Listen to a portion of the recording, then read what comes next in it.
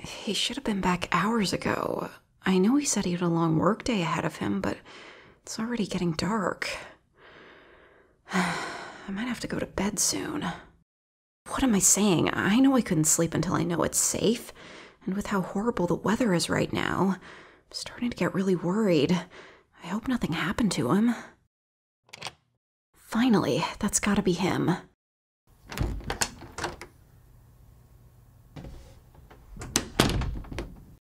Hey, babe. Good to have you back. Oh my, you're all drenched. Okay, I guess that was a bit of a no-brainer. How come it took you so long to come back home? I'm already in my pajamas. You were so tired and desperate to come home after work that you wanted to try out a shortcut?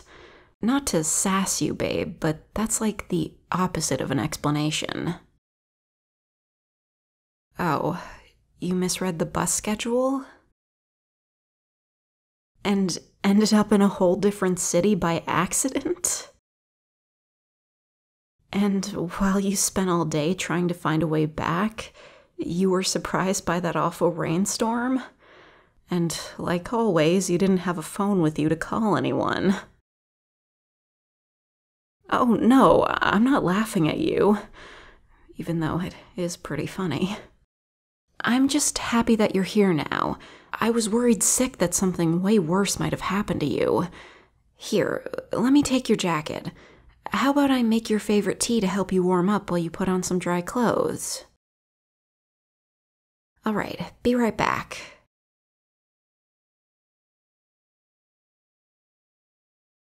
The tea's ready, and you do look a lot better all dried off, if I may say.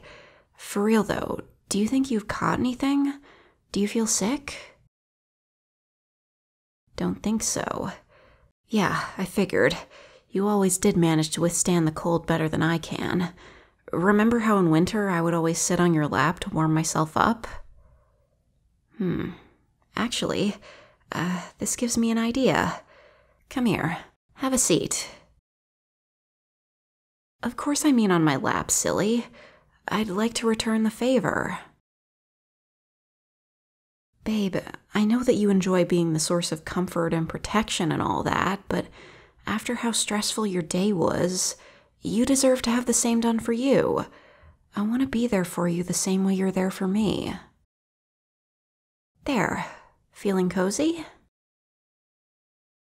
See, I knew you'd like it. Aw, look at that. Your feet aren't even reaching the ground from up here. That's adorable. Yes, you are adorable, sweetheart. Oh, you're done with your tea? Well, maybe we should go to bed then. You deserve some rest after such a long day. Actually, I have a better idea. Just let me wrap my arms around you and up we go. After how much you had to walk today, it's only fair you get to be carried now. Aw, don't you worry about being heavy, babe. You weigh like 0 pounds. Sorry, I don't know how much that is in kilograms. There we go. Now let's put you down on the bed.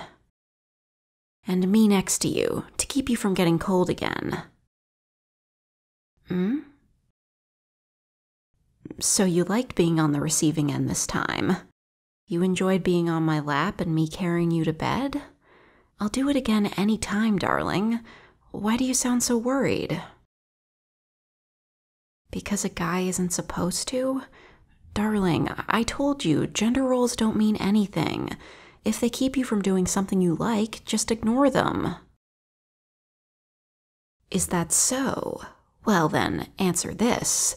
If a girl isn't supposed to carry her boyfriend, how come you fit into my arms so perfectly? Checkmate, atheists. Good night, sweetheart. If you need any comfort, support, or reassurance from me, don't be afraid to ask, even if it's not manly. I want to be there for you the same way you are for me. So, if the weather is better by then, how would you like a piggyback ride through the park tomorrow? Then it's a date. Good night, sweetheart.